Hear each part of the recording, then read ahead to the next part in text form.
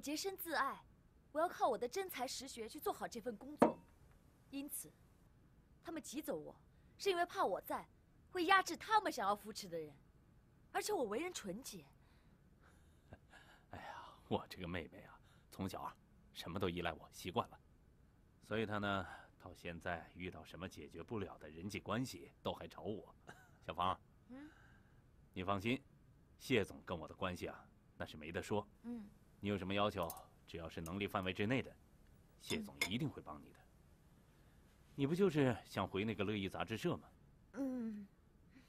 哎，其实啊，我那个想法也比较单纯。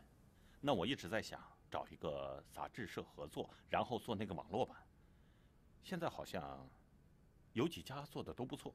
哎，对了，小芳，你觉得你在里面能够做什么呢？我想要你做他们最大的股东，而我就做你的首席代表。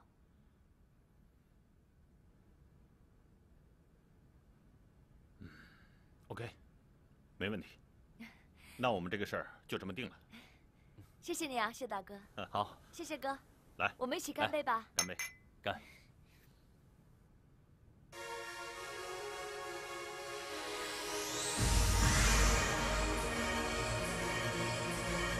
跟你预计的一样，金正、徐光天他们跟谢老板谈得很投机。我看见他们出来的时候，红光满面的，能看得出来谈得还不错。我说话算话，我说过我要风风光光的回去，我就能风风光光的回去。我说过要你升职加薪，你就会升职加薪。你就等着我的好消息吧。那我能不能做网络版的艺术总监啊？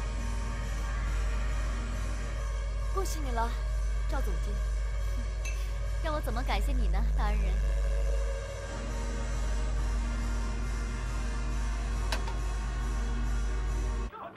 哎，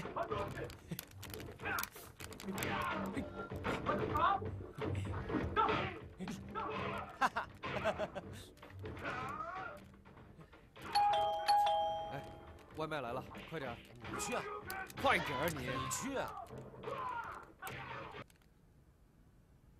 停了，去不去？那你等等我啊，谁动谁不去呀！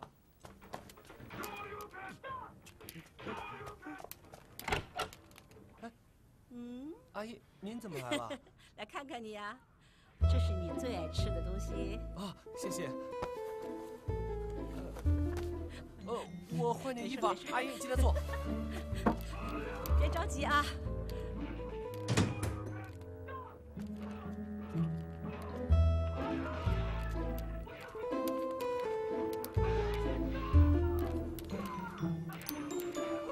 快一点！哎呀！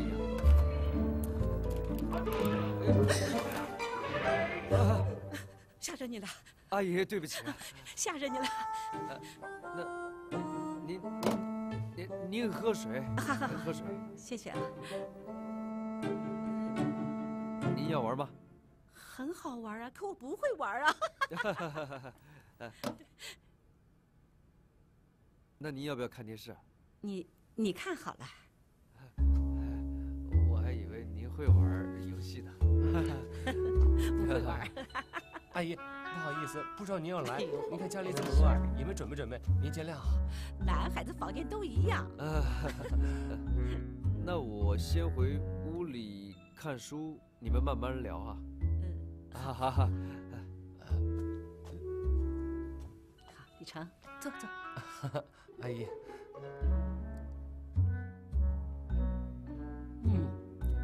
好喝。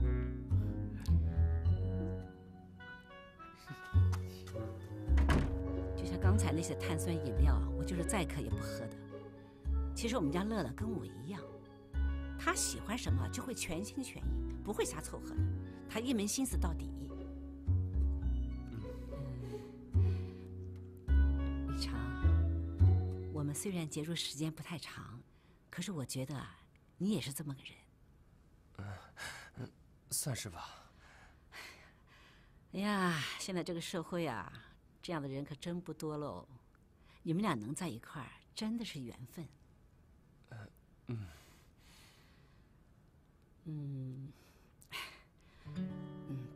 作为女孩子家长，有些话我说也不太合适。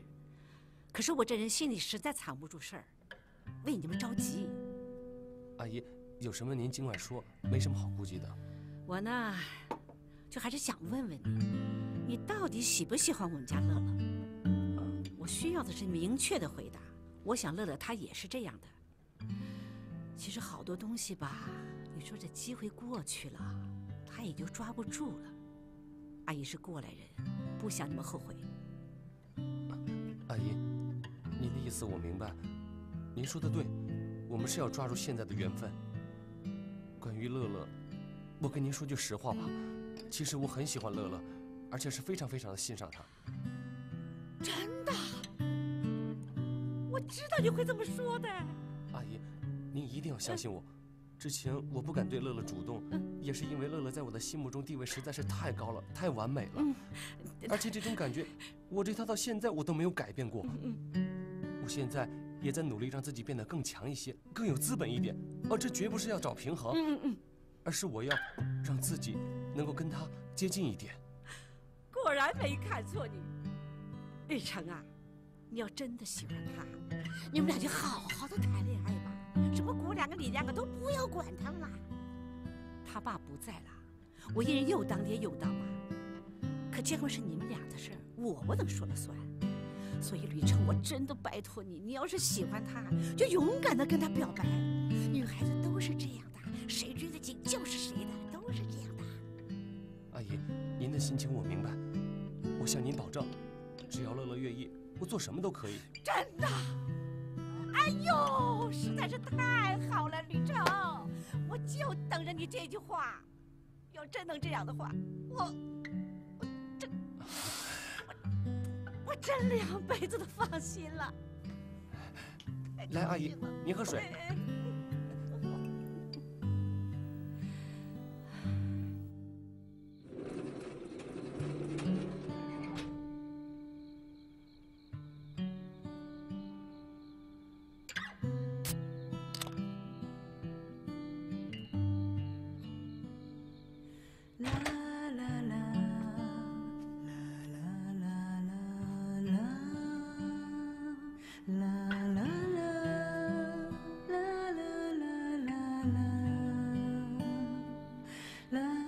未来丈母娘走了。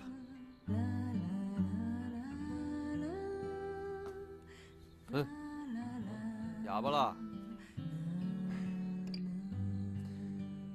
你说，现在都剩女剩女的，咱俩算不算剩男啊？不知道，应该不是吧？为什么我现在有种紧迫感？感觉应该给自己的婚姻制定一份详细的、靠谱的计划书了。同感？或许吧。你说，欧乐乐的妈妈说的够实在，够推心置腹了吧？我如果再不鼓起勇气往前冲的话，那你就不是剩男了，你是残男了。你还说我呢？你自己呢？你对梁爽有什么准备动作呀？哼，你还说？对呀，为什么梁爽他妈不来找我呢？如果他推心置腹的跟我聊聊的话，那我明天说不定就把他女儿给娶回来了。看来无病呻吟的剩男将要化身成为勇敢的圣斗士，佩服佩服啊！不是，我的那个大幕还挡着呢，你的那个大幕已经拉开了啊，你就尽管出去唱，不就好了吗？那你倒是拉呀，难不成等着你妈给你拉呀？嘿，你说的对啊，我妈还真给我拉来着。怎么回事啊？不就是因为那个艾小芳吗？哼，我啊，算是给梁爽报仇了。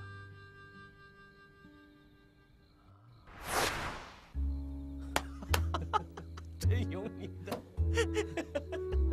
真有你的，真有你的呀！不就是平时打游戏一样吗？学你的，以其人之道还治其人之身。游戏玩的不怎么样，哎，这手玩的真够高的啊！你准备追欧乐乐了吗？唉，你说，要不是半路杀出个姓郭的，我看我也得。我也是，要不是我中间杀出个傅一平什么的，那我们4个不就已经……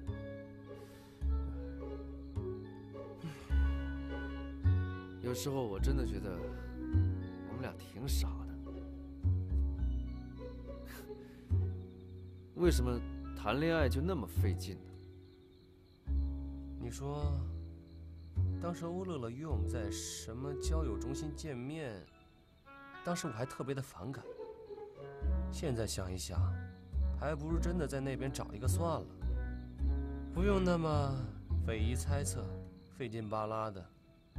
那好啊，那你就身先士卒，你去找一个试试看，如果成了，就给我介绍一个。去你的！你怎么不身先士卒啊？你是啊？那你不是准备去试了吗？啊？好啊，反过来我去试啊！我试完以后给你介绍一个，超矮，然后超胖。哎，我觉得有一个很适合你。哪个？哎，那个芙蓉姐姐不错吧？削月饼那个。哎，得了吧，喜欢吧？哎，我就知道你喜欢。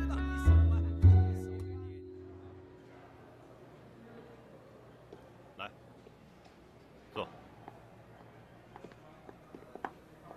来，坐。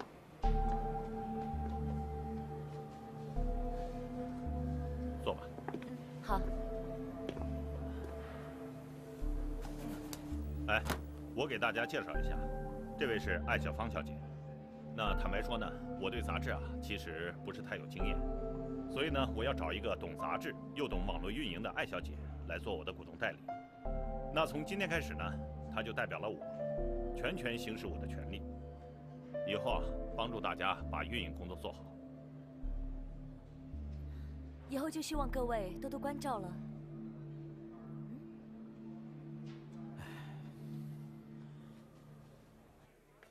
哎，完了，才过几天还剩日子啊！最惨的是金总和徐光天。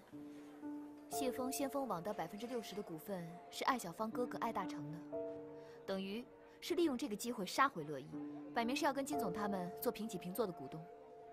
金晨他们现在知道了也晚了，只能干瞪眼儿。那么大能耐，干嘛非来咱们这儿啊？他有什么目的啊？估计是想挽回面子吧。那也不用兜这么大圈子吧？管他呢，赶紧吃饭。嗯。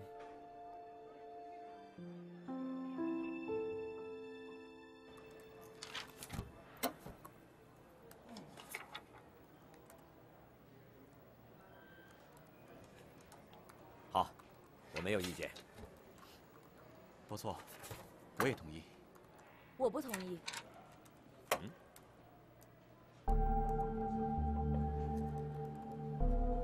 为什么？你不是一直觉得我们的设计人员不行，要招新人吗？那你为什么还要从我这抽走赵妮呢？你可以另请高人啊。因为我觉得现在没必要招人，而且据我观察，赵妮就可以了。赵妮去了你那儿，那平面设计这块就剩韩乐一个人了。这么一大堆工作，一个人怎么可以呢？所以我建议，招人还是很有必要的。是啊。咱们平面压力确实很大，一个韩乐肯定是招架不住的。但乐意刚开了网络班，压力也很重，工作也很多。你可以去网站招人啊。赵妮我培养了好几年，刚刚可以担当。你好像没有权利这么跟我说话。为什么？因为你比我专业。对不起，对这一行，你好像还欠缺了解吧？梁爽，我希望你清楚自己的身份和地位。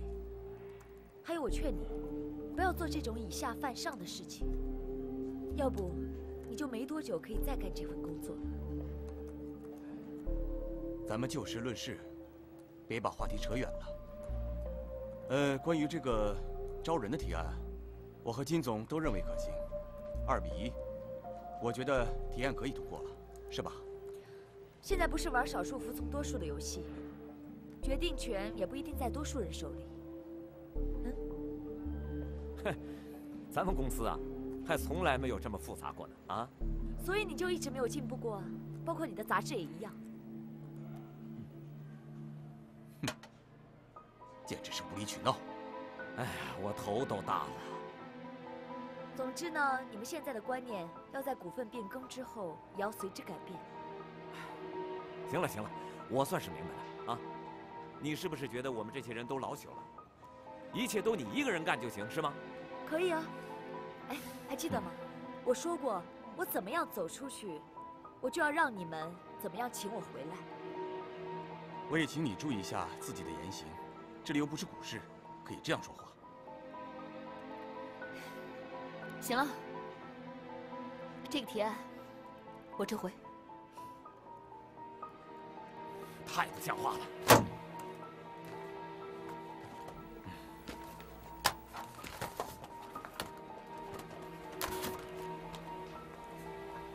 哎，希望你有个心理准备，现在只是刚刚开始。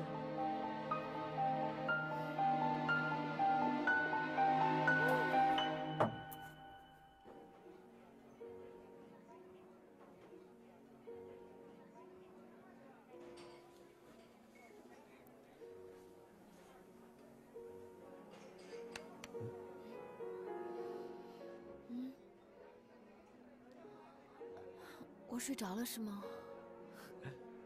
还好没太多人看见。最近很累吗？我最近神经质得很，说不定哪句话说不对啊，就会招来杀身之祸。又来一个瘟神啊？不是来，是回来。是艾小芳。他一回来就把赵妮调走了。我建议招一个做平面设计的人吧，他又不同意。现在所有的活儿啊都落在韩乐一个人身上，根本就做不完。所以啊，我也得跟着干了。难怪，从认识你到现在，也没看过你那么不堪入目的脸色。真的？嗯。严重缺乏水分吧？我现在真的那么难看啊？你还有多长时间回去上班？最多40分钟吧。我有个办法，可以让你在最短的时间内进入深度睡眠。真的假的？骗你干嘛？来，跟我走。哎，我不会把你带走拐卖的，因为我舍不得。谁怕呀？走。走。再买单。买完了。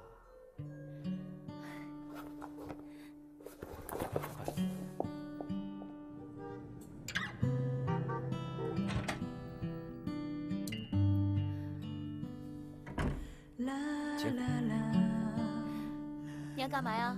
不会是给我电击一下吧？电影里经常看到的心理医生专用。太酷了！是要给我催眠吗？你先躺下来眯一会儿，到点了我再告诉你。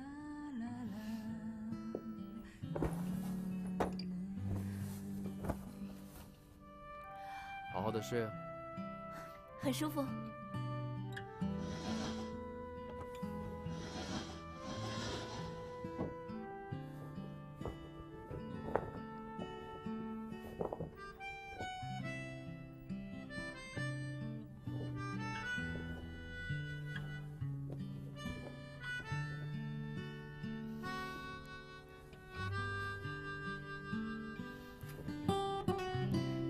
谢谢。还没睡着。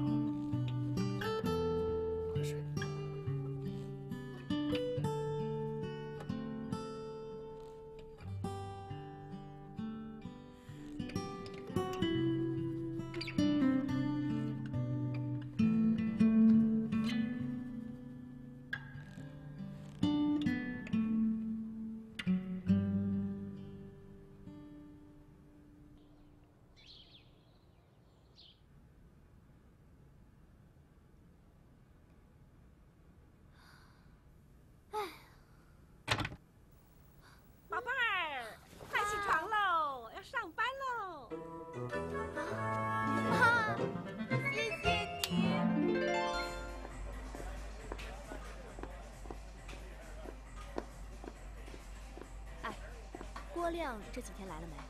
没有，自从那件事之后，他就再也没来过。哦，把会员登记本拿来给我看看。给，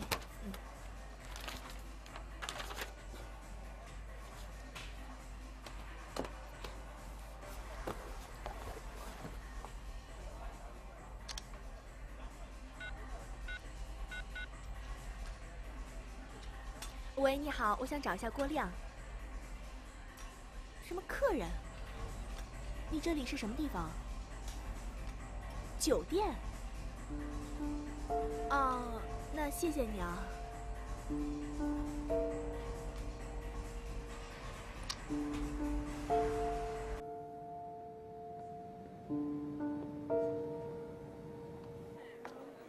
先生，点什么？啊，等我先看看。来一个原味拉面套餐。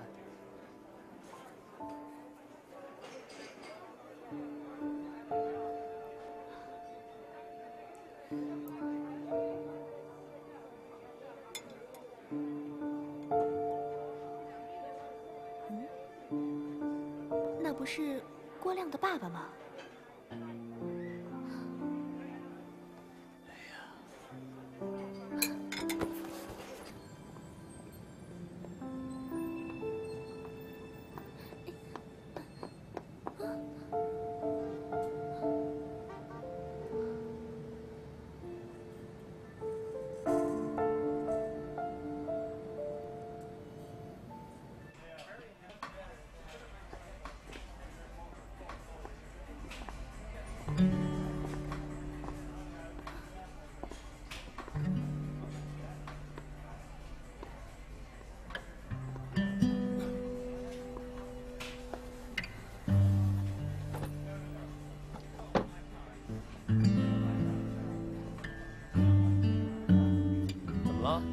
丢了婆似的。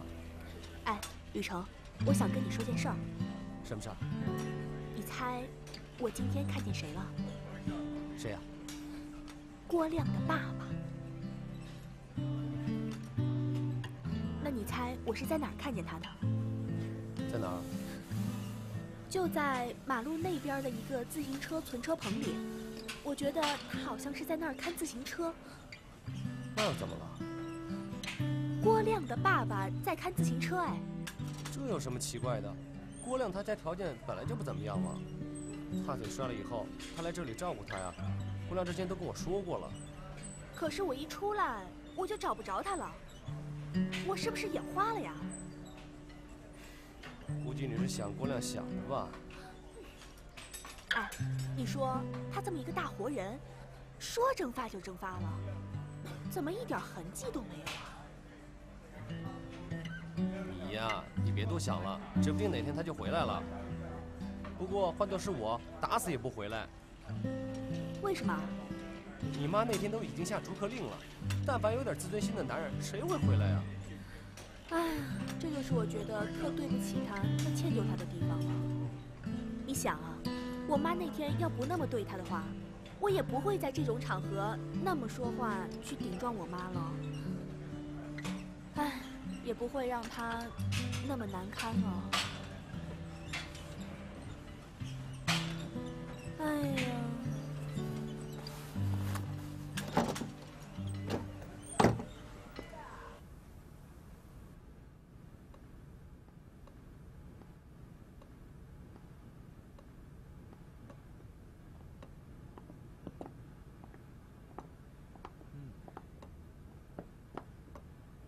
哦，这是 CLS 09款的吧？是的，这是09年中旬出的款式。有10款的吗？有的，10款也有几种配置，不知道您要的是哪一款？4.7升双涡轮 V8款。V8款的呀，那是 CLS 的顶配。很抱歉，我们展厅暂时没有现车。这样啊？是的，国内这款现车一共也没有几辆。不过您要是感兴趣的话，可以留下一个联系方式。到时候有了现车，我们可以安排您试乘试驾。好，谢谢。有车打我电话，这是我的名片。好的，谢谢。中国区首席执行官梁爽，你身为艺术总监，就这点水平吗？有什么问题吗？这还用说啊？你到底是不是觉得我是外行，什么都不懂，就拿这东西来糊弄我？是我们糊弄你，还是你真的不懂行？这是我们从10几个选题里选出来的，而且还结合了民意调查和时尚数据潮流报告做出来的。时尚潮流，你了解什么叫潮流吗？一群土鳖。你有什么意见可以直接提，请你嘴巴放干净一点。我觉得你没有资格跟我谈条件。你知道我们乐意定位一向都是给那些名人还有白领们看的。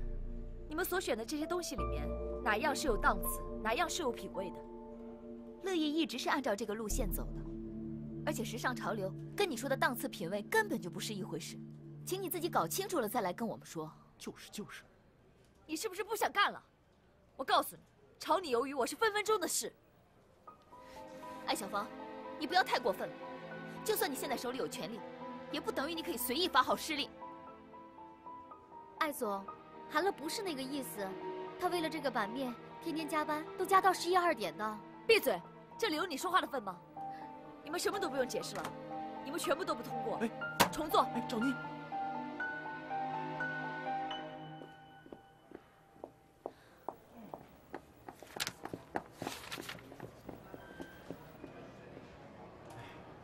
赵妮，你没事吧？真不知道我怎么会相信他，他怎么这样？艾小芳是什么样的人，你心里面清楚，还傻乎乎的到他那边去。韩乐，你别说了，我这一生干的最后悔的就是相信他，被他收买。我觉得我现在失去了你们这些好朋友。艾小芳的人品啊，你心里不是不明白，还做出这么傻的事情。我傻，我笨，反正都是我的错。好了，现在啊，不是咱们说谁对谁错的时候，关键问题是，咱们得想办法把这个瘟神给送走。其实啊，我有个办法，你听我说。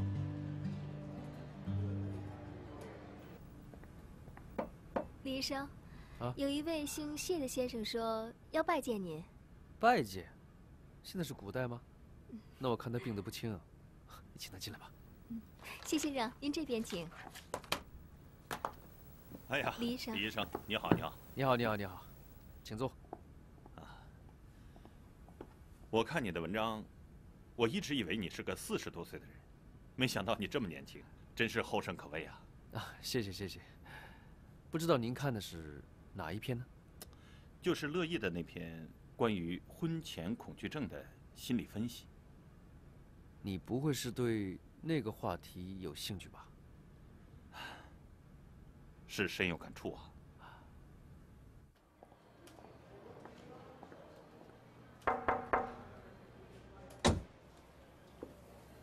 什么事啊？我找你有事商量，你现在有时间吗？坐吧。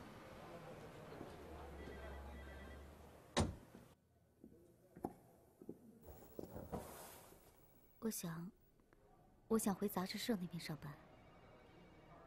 怎么了？说你几句，你就不想做了？不是，我觉得网络营销这个工作不适合我。我学的是平面设计，设计我得心应手，所以我想回那边。我觉得你这么年轻，不应该被你的专业套死。谁天生就会啊？就好像你学画画一样，你也不是天生就会的。你这样消极是不对的。我让你跟着我做发行这一块儿，就是觉得想要你多学一些东西，增加一点技能，以后发展的空间能大一点。你想想看啊，你现在20几岁，还可以做人家下手，学设计什么的。那5年后、10年后呢？到时又不能熬夜，然后又没有新鲜路子，谁还找你做设计啊？不要到时你又跑过来跟我说，我只会画画，其他什么都不会。我不是不愿意接触那些新的东西，我觉得我这个人能力有限，发行的工作总是与人打交道，做这行我不行。我可是真心为你好，你怎么这样想啊？是不是有人跟你说什么了？没有啊。那怎么突然跟我讲这些呢？我觉得我这段时间也没有什么业绩，我自己也很着急。还是你觉得被我利用了？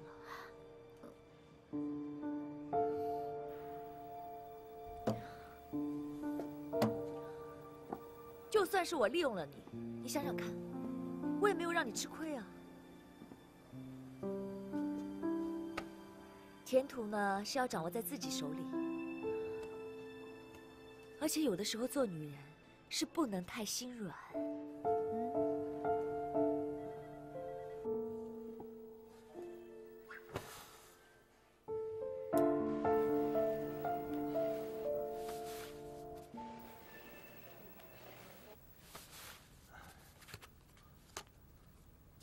啊，谢谢。你是杂志社的新股东？啊，抱歉，刚刚失礼了。没有，哪里。我正好在下午没什么事儿的时候，我看了下个月的《乐意》杂志，我看到你的文章，觉得你的文章啊写得特别精辟，让我长期以来那些困惑啊得到有什么尽管说。你不会是因为马上要结婚就得了婚前障碍吧？我？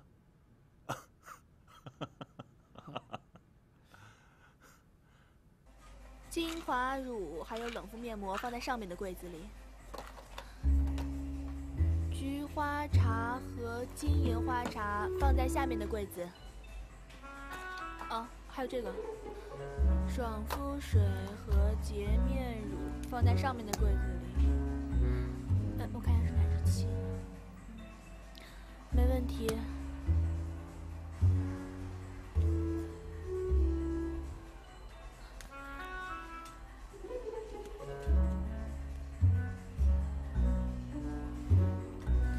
你还在？啊？怎么了？你快去放啊！你能不能名副其实点啊？你看，一点都不像你的名字欧乐乐。谁说叫乐乐就必须得乐啊？那我小时候还特别爱哭呢，谁一找我就哭，一直哭到人家家长带着吃的来给我妈道歉，我才不哭。哦，难怪你那么瘦。哎，那你妈以后不用做饭了，等你哭完了吃别人家送的不就行了？哎呦，不是这个意思啊，我正烦着呢，别理我。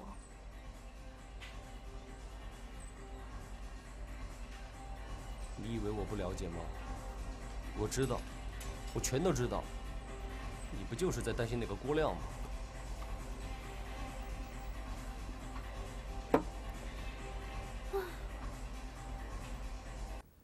我们网络公司啊，都比较年轻化，而且每个人都跟电脑神童似的，人机对话，绝对没问题。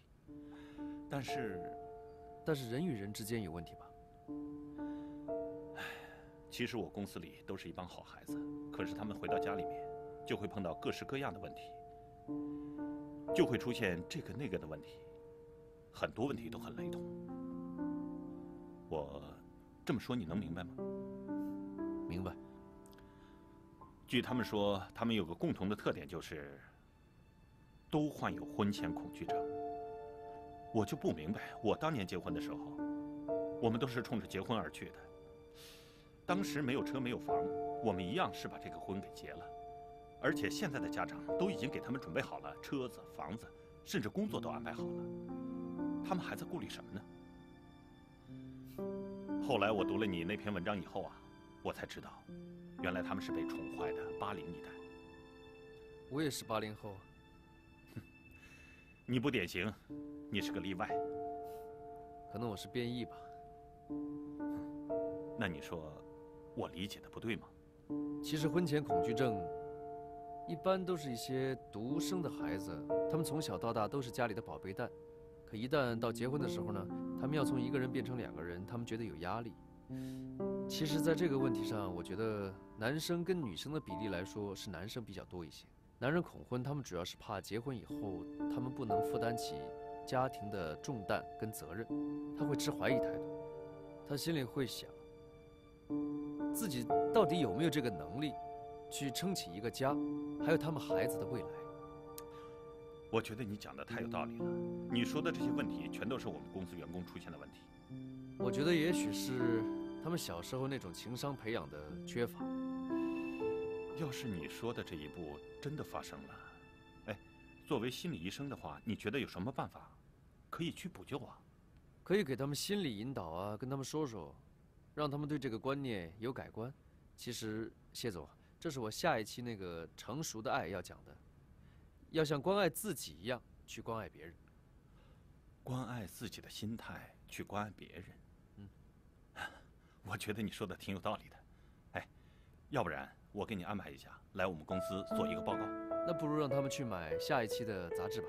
那我觉得还是在网络上录一个你的视频来给大家讲一下。别，我怕曝光。真不行啊？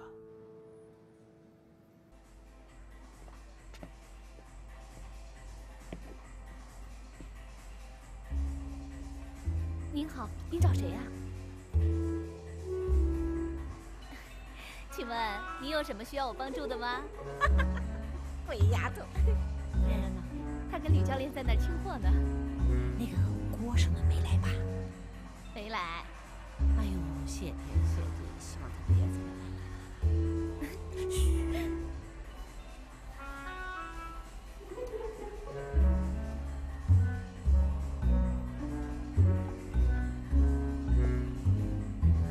哎，你说我跟他是那种感情吗？不完全是吧？为什么呀？我都说过了，我不在乎他的任何不足。可是他自己不一定不在乎啊。他和你不一样，他对我多好啊，哪像你似的，对我那么冷。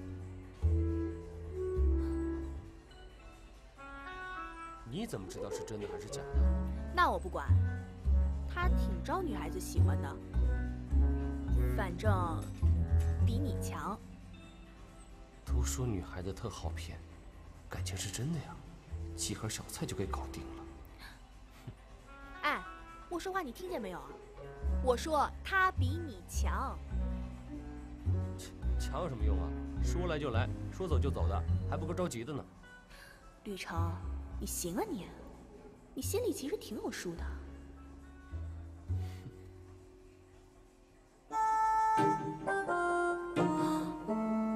妈，你这是干什么呀？弄得跟美国大片的间谍似的。拜托，我可是你的女儿，你以为我会认不出你吗？啊，包个围巾，戴个墨镜，我就认不出你了？那个墨镜还是我给你买的呢。你看看你呀，动作那么迟缓，跟那慢动作回放似的。你以为你能逃过我的眼睛啊？你要是这样当间谍的话，估计啊一下子就被人拿下了。什么？这是阿姨吗？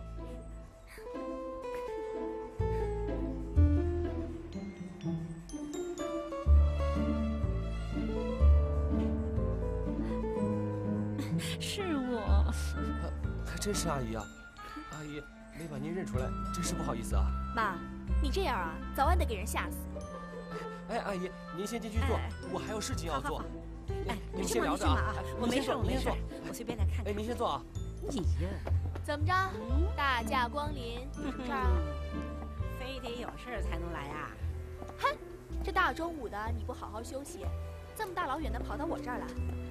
再说了，我又没缺胳膊少腿的，你就别瞎操这心了，妈。啊？我还告诉你，我最近真的偏头痛，晚上睡不着，白天睡不好。那严重吗，妈？我找个按摩师给你按摩，你等着。啊？你这儿没事儿，我这儿就没病。你们俩最近怎么样了？就那样呗。哼哼，还是气呢？是什么气啊？上次那锅什么的，嗯？哎呦，没有，妈，你别整天八卦了，行不行？哦，我知道了，怪不得你武装成这样，感情是上我这儿来当间谍来了。那我当间谍还不是为了你俩的情报吗？哎呦我的妈呀！我真是服了您了，您还真把我当小孩啊！我自己的事情自己会处理好。哎呦，您呢就好好的把自己照顾好，别给我添乱。哎，就是对我最大的支持和鼓励了。我倒给你添乱了，乐乐，不好意思说这个话哦。哎呦妈！我管你叫妈。哎呦，这会儿要是有个小孙子或者小孙女在身边，多热闹啊！天下好事，还小孙子小孙女，你先把宝贝闺女盼回来再说吧。下得还挺远。这孩子怎么还不回来呀？我都困了。困了就早点休息吧。哎呀，今天不是说好了跟他说那事儿的吗？明天再说不一样吗？不能老是明天的，老是明天没完没了的，女儿一辈子都嫁不出去了。哎，你说我说话不吉利，你的话好听啊。